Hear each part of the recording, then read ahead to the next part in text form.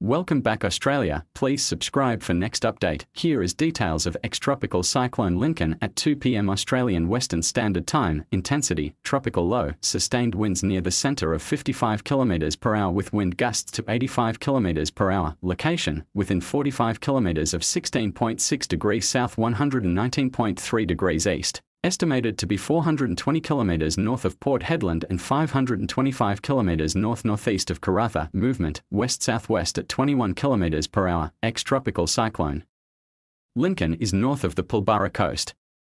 The system will move to the west-southwest and develop, likely reaching tropical cyclone intensity tonight. It will then turn to the southwest towards the far west Pilbara coast while developing further. On Saturday, the system is most likely to cross the far west Pilbara or upper Gascoyne coast and weaken as it moves inland on Sunday. Gales with damaging wind gusts of 100 km per hour may develop Friday morning between Mardai and Ningaloo and become more likely during Saturday.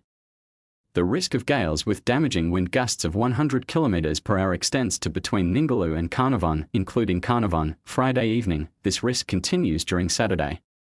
Gales with damaging wind gusts of 100 km per hour may extend further south between Carnarvon and Wooramel Roadhouse during Saturday morning. Destructive wind gusts to 140 km per hour are also possible near the centre of the system on Saturday. Heavy rainfall is likely to be confined to near the path of the cyclone, developing about the western Pilbara as the cyclone approaches the coast from late Friday and then spreading southwards into the western Gascoyne as the system moves south on Saturday. Abnormally high tides near the path of the system could cause minor flooding at the coast between Mardai and Wooramel Roadhouse. Warning zone, Mardai to Ningaloo, including Exmouth, Onslow and Mardai. Watch zone, Ningaloo to Wooramel Roadhouse. Cancelled zone, Mardai to Roebourne, including Karratha and Dampier.